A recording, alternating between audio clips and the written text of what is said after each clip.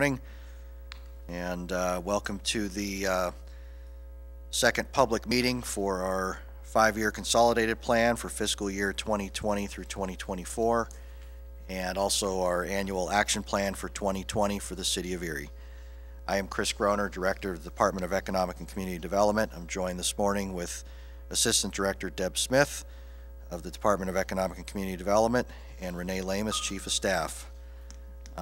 And so what we're going to do today is go over our citizen participation plan, our 5-year planning process, an overview of the strategic plan, an overview of the 2020 annual action plan. We're also going to review the supplemental funding as part of the COVID-19 response, and then discuss next steps. And then also at the end, we will open up the line for public comment to be made. So I'd like to start off with a review of our amended citizen participation plan. The citizen participation plan is a document that has been established in order for the City of Erie to be in conformance with the requirements of HUD regulations. The plan sets forth the city's policies and procedures by which it encourages residents to participate and comment on various federally funded city programs and affirmative fair housing planning. The programs include the Community Development Block Grant Program, CDBG, the Home Investment Partnerships Program, HOME, and the Emergency Solutions Grant Program, ESG. The City of Erie is amending its existing citizen participation plan under the emergency activities category. For emergency activities, because of emergency activities of recent origin, it is the policy of the City of Erie to grant a temporary waiver for the 30-day citizen review and comment period. The City of Erie will advertise the project in the Erie Times News for citizen comment concurrent with the start of the project. In the event of a local, state, or federally declared disaster or emergency where public places may be closed to the public or in-person participation may not be feasible, the city may opt to conduct public hearings and meetings virtually via conference call or live web streaming. Accommodations will be made for persons with disabilities upon request, such as sign language or translation services, and PA relay system availability. Documents for public review will be shared via the city's website, and copies of the documents will also may be emailed upon request. Further, the City of Erie is a federal entitlement community under the U.S. Department of Housing and Urban Development's Community Development Block Grant, CDBG program, Home Investment Partnership, HOME program. From USCRI Erie. We're going to be taking public comments towards the end. As a HUD entitlement community, the city is required to prepare a 5-year consolidated plan in order to implement any federal programs that fund housing, community development, and economic development within the community. The community plan covers the period for fiscal year 2020 through fiscal year 2024. Good morning. Good morning. Can you hear it all? I hear, it sounds like papers rustling. Okay. What I found is I can't hear anything on the phone here, but if you turn on, if you're in the city, turn on channel 1024. They've started it. I don't know why we can't hear it on the phone. But you mean on the TV? On the TV? Yeah.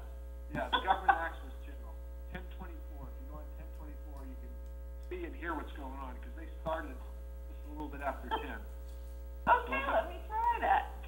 Yeah. How are you holding up?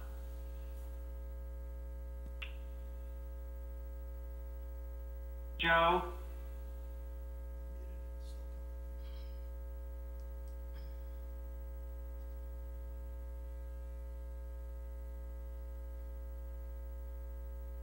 Hey, it works. I see it. If the participants on the line could mute their phones, please.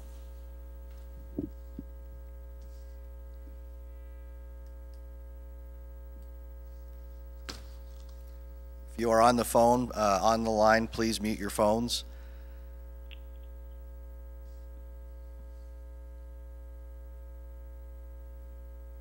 At this point, I will turn it over to our Assistant Director, Deb Smith, to begin a review of the 5-year planning process to date. Deb? Good morning, everyone. The overview of the 5-year planning process to date. We actually started. Does anyone know if they've disconnected this line? Take it off of mute. Hey, Chris, we can't hear on the phone for some reason.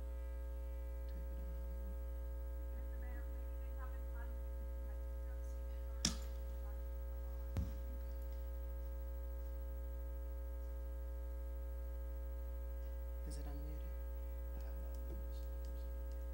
Well, I think the only way they'll hear us if it's unmuted, but they need to mute their lines.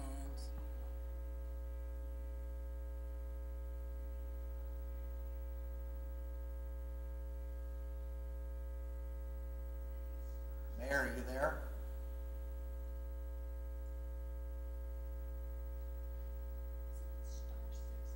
I'm here, Chris, but I can only hear you because I'm watching the TV.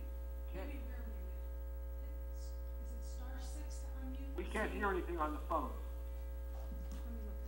Is Mike's phone unmuted? Mr. Mayor, Yes. I'm not sure that they've unmuted it. You have to hit *6 to unmute the line, so I don't know if they've unmuted. You are unmuted.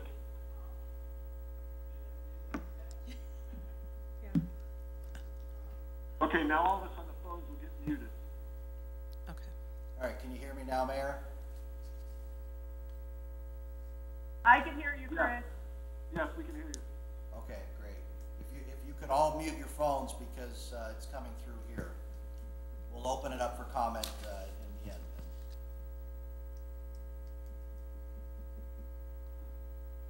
Okay. All right. Try, Deb. Okay. All right, the overview of the 5-year planning process.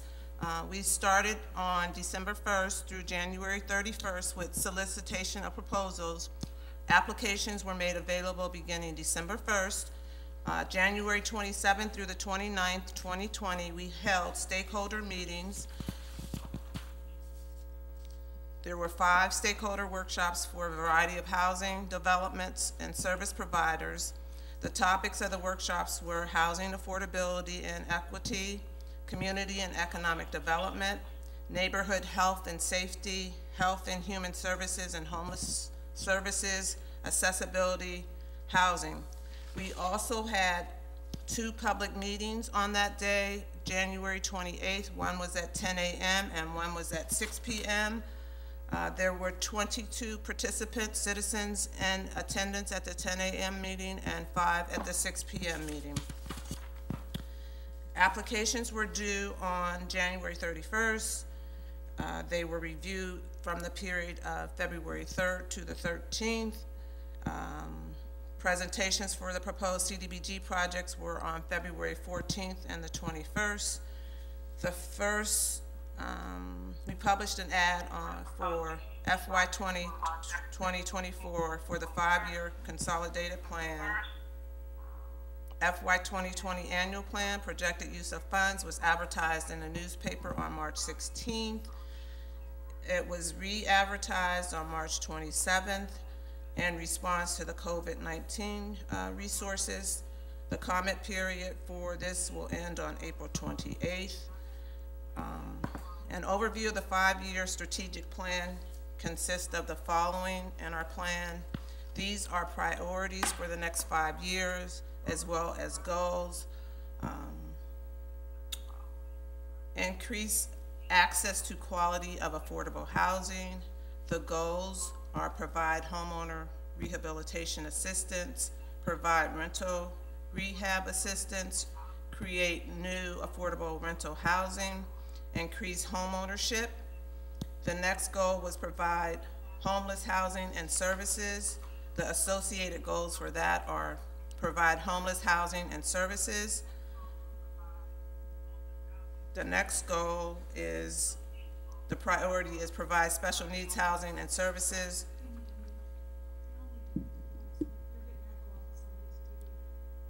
The associated goals for that is to provide homeowner rehabilitation assistance, provide rental rehab assistance. The next priority was to improve public facilities and infrastructure, and associated goal for that is to improve public facilities and infrastructure. Provide public services was the next priority. The associated goal for that is to provide public services. The next priority was to eliminate slum and blighting influences, and the associated goal for that is code enforcement, demolish dilapidated structures. The next priority was economic development. The associated goals for that were economic development, revitalize central business district. The next priority was fair housing, education, and services. The associated goal for that was fair housing, education, and services. The next priority was to provide facilities and services in support of the pandemic response and recovery efforts. The associated goal for that was to provide facilities and services in support of the pandemic response and recovery efforts. Economic development was also part of that goal. The next priority was planning and administration. The associated goals for that was planning and administration.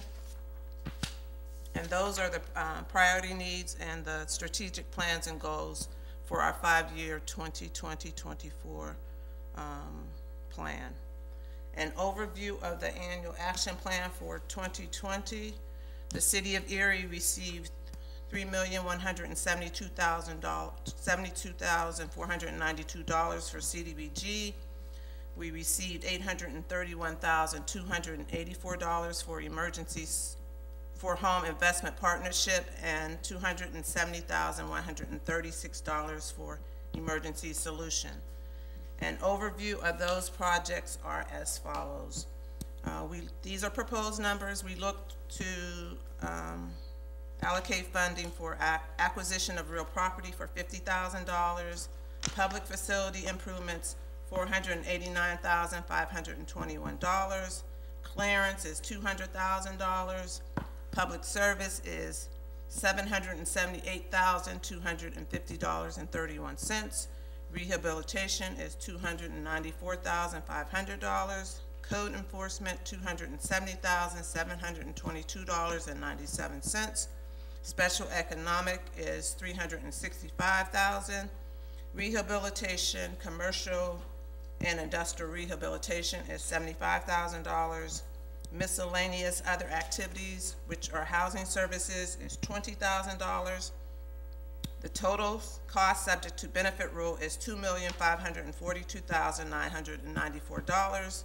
Expenditures planned to benefit low and moderate income persons is $2,217,994, or 87% of the total cost subject to the program benefit rule, which means that we have to have projects that are at least 70% or higher for low moderate income people, and we are at 87% right now. General administration is $634,498. The total program cost is $3,177,492. For our home investment partnership program, the city was allocated $831,284. We have rental new construction for $178,235. Direct home buyer assistance is $250,000. Home buyer assistance and rehab is $159,921. Homeowner rehabilitation is $160,000. We have administration at $83,128. The city is required for home investment partnership program to set aside at least 15% for total set aside activities. We are allowed to take up to 10% for administration and 5% for total operating. The activity for rental new construction is our total set aside activity, which is that $178,235. Our next activity, emergency solutions. The city was allocated $270,136. We look to fund emergency shelters for $134,447. Transitional living, $27,634. GCAC rapid rehousing, $87,795. Administration, $20,260, for a total allocation of $270,136.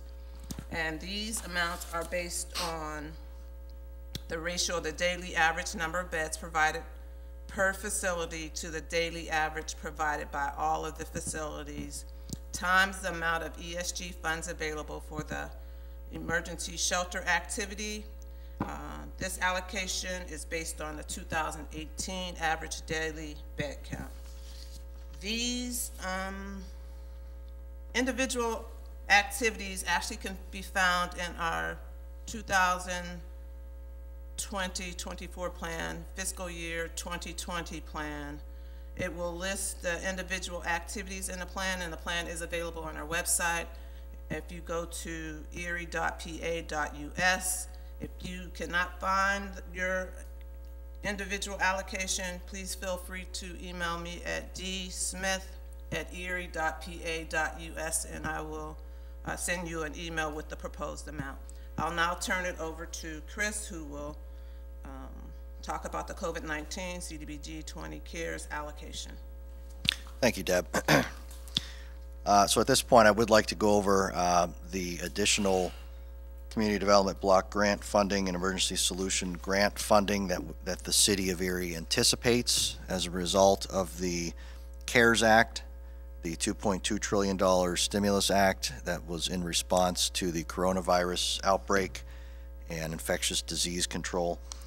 The city of Erie does anticipate receiving an additional $1,866,324 in community development block grant funding, along with an additional $931,503 in emergency solution grant funding. Again, this is supplemental funding that is over and above our normal annual allocation and is in direct response to the coronavirus COVID-19 crisis. This funding generally, the CDBG funding generally will be in 4 categories. Helping to fund building and improvements and public facilities that could be used as testing centers, treatment centers, centralized patient treatment, quarantine facilities and such. Second category is assistance to businesses with special economic development assistance. Third category is public services, and then the fourth category being planning and capacity building. We will be submitting our budget to HUD this week, hopefully. We're looking for a quick turnaround on this. Numbers will be forthcoming, but generally the city looks to fund areas such as meal delivery, personal protection equipment, testing, and assistance to businesses, short-term working capital assistance, grants and loans to businesses that provide medical, food delivery, and cleaning services, and other such activities. We'll be waiting on further HUD guidance on the use of these funds. It's our hope that this will be in a matter of days and not weeks, so that we can deploy these funds rapidly. Additional information on how these funds will be used will be forthcoming as soon as we are given approval from HUD. And at this point, I'm going to turn it back over to Deb for some clarity on next steps. Thank you.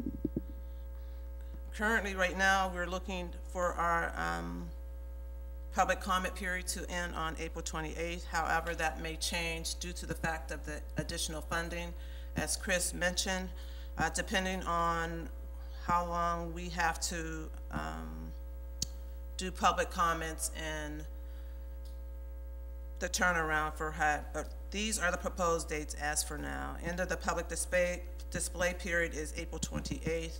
We look to have city council adoption of our 5-year plan and annual plan by May 6th.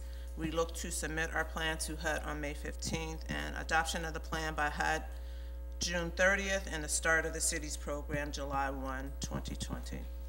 At this time, if anyone on the line would like to make comments, we will open the line up for comments. Please limit your comments to 5 minutes. Please identify yourself as well as your agency. So the line is actually open for comments right now. Thank you.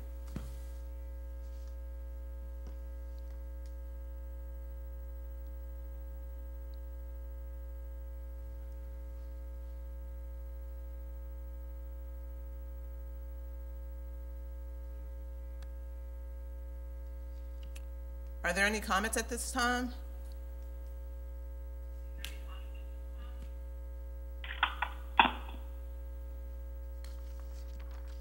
Hello?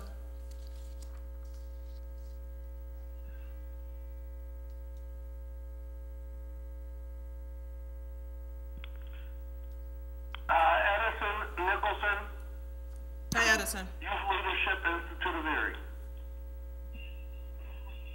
Deb, I got a question, one question, with the new allocation,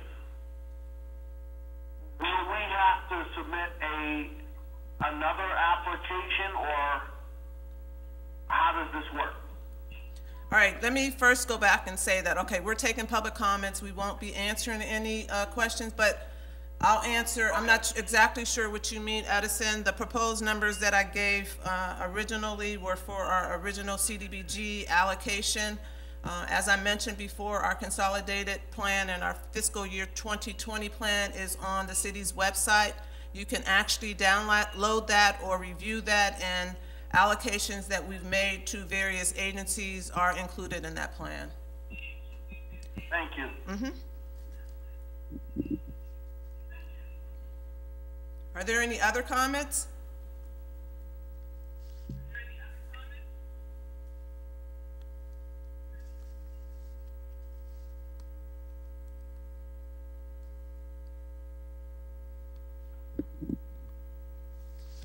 Is there anyone else who would like to make comments at this time?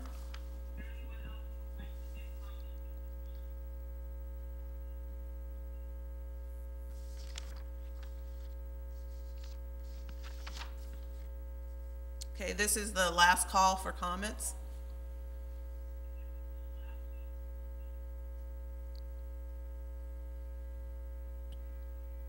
Do you want to ask the mayor if he wants to make any comments? Mayor, are there any, would you like to make any comments?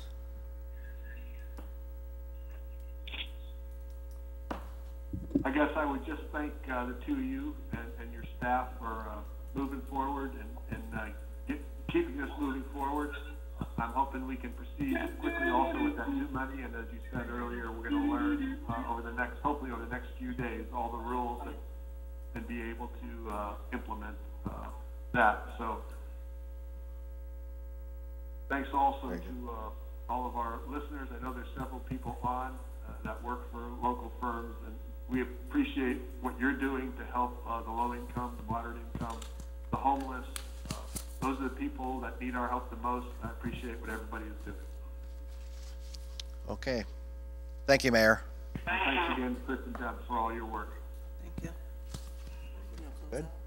Okay, thank you.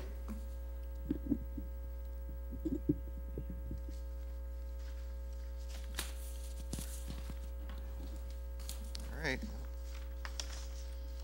I didn't know if we were gonna not have any calls or get a bunch of calls, because a lot of